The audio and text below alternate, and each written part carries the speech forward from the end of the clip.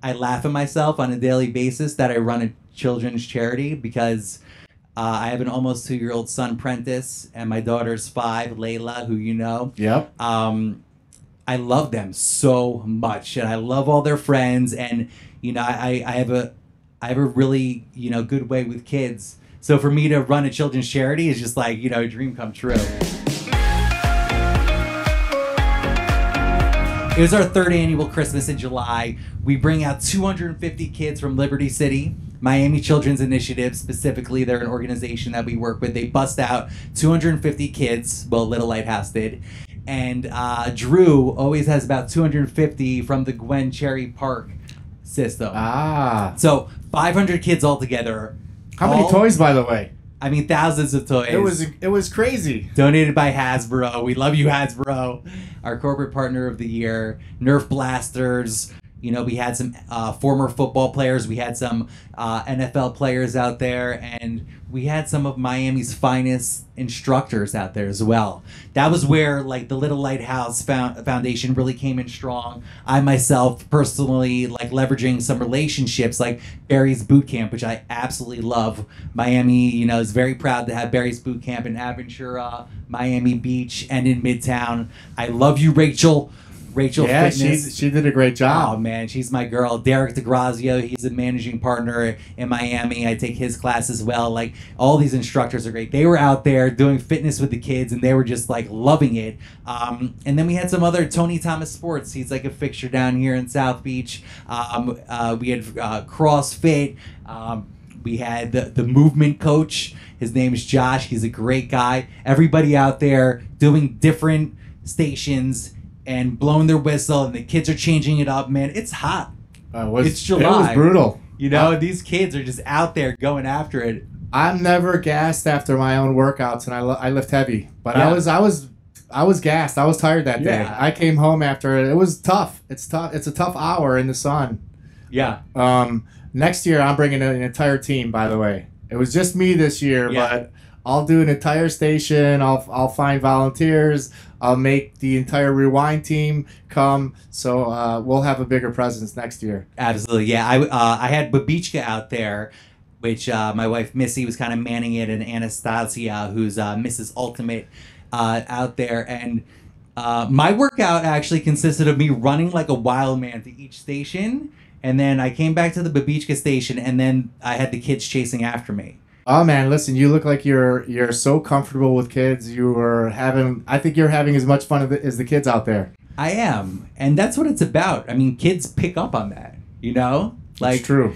You can walk into a situation and just put on a smile for them or do something a little bit funny, and you'll make them laugh, because I mean, they're little people, but they ultimately want to have a good time. They're a kid, so I can get on their level just like that. I'll tell you, I was impressed. At my station, there were a couple times when sometimes kids want to cut in line, and you're dealing with these little kids, and feelings get hurt.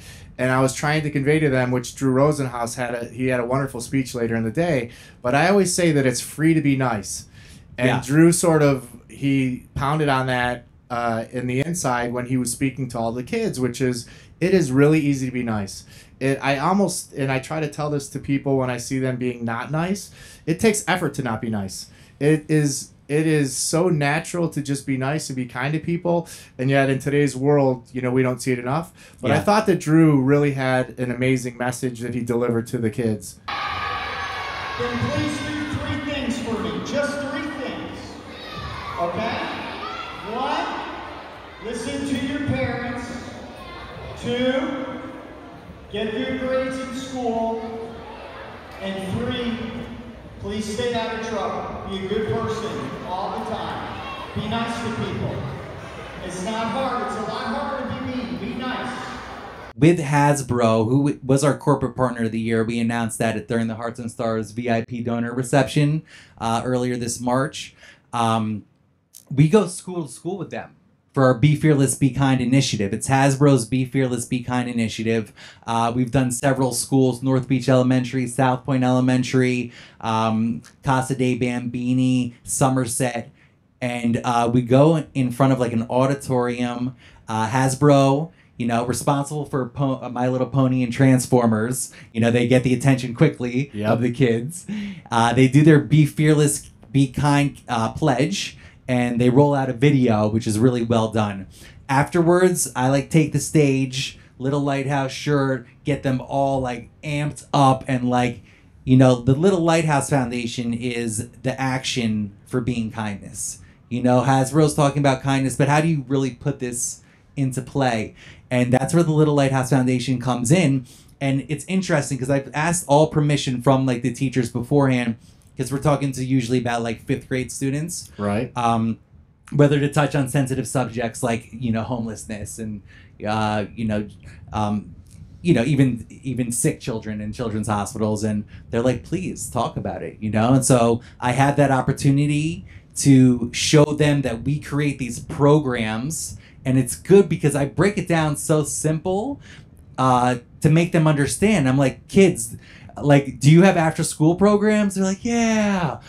Name some of the stuff that you do. They're soccer, arts and crafts, Spanish, blah, blah, blah. And I'm that's what we have at the Little Lighthouse Foundation. You guys can come volunteer with kids who are going through a bad day. Wow. And it's true. Have you, if you were in a bad mood and you had a friend come cheer you up, or play with you, or do or draw with you, or color with you, would that make you feel better? And they say yes. So it's I asked them, what's a children's hospital? And they're a hospital for children. I'm yes. And we do arts and crafts with them. Throughout the course of the week, we have about 8 to 10 programs that we're running and operating at our partner facilities, homeless shelters, youth centers, and children's hospitals. Cooking, fitness, yoga, after school homework help, dancing, the list goes on. And these kids get excited for it, and we've had a lot of turnout, especially at our Adopt a Meal program at the Ronald McDonald House Charity Cooking. Fit Club, actually right here in Edgewater at Fitbox Method. We always have some students come in and parents coming in with them to teach the kids from Miami Bridge. It's an emergency shelter for teens, and it's just great.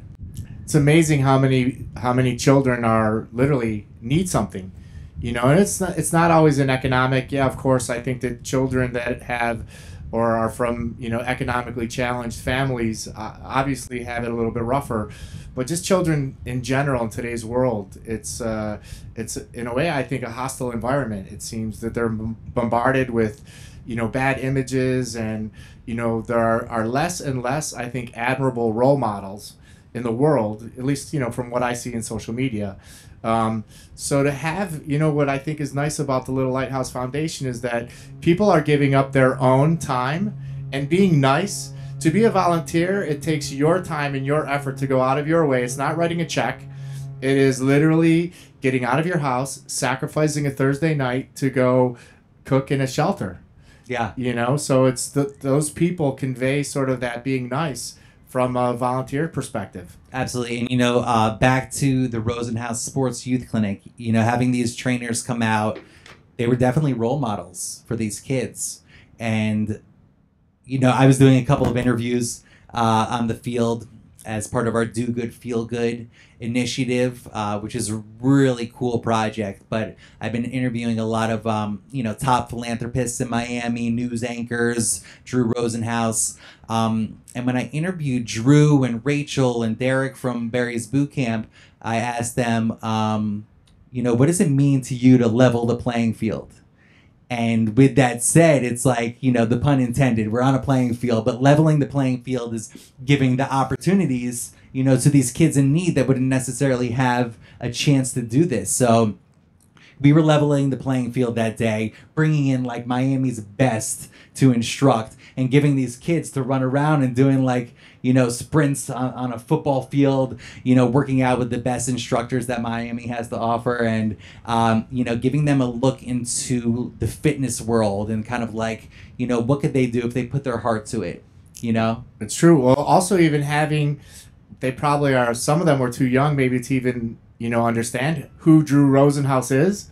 Literally maybe the most famous or one of the most famous agents in professional sports come down, take the time out of his day, talk to you, you know, hopefully at some moment in their life, maybe as they get older, they realize that, you know, this guy who's very important came down, spent time, you know, really took time and invested in them.